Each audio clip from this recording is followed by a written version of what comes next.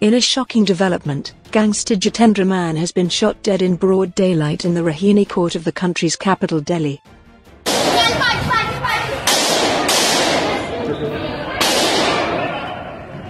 Two criminals opened fire at Gangster Gogi when he was taken to the Rohini court for a hearing. Miscreants who killed the gangster were disguised as lawyer. The incident happened between 12:30 p.m. to 1 p.m. In retaliation, police shot dead both the attackers. One of them was carrying a reward of 50,000 rupees. The special cell of the Delhi police arrested Gogi in April under the Makoka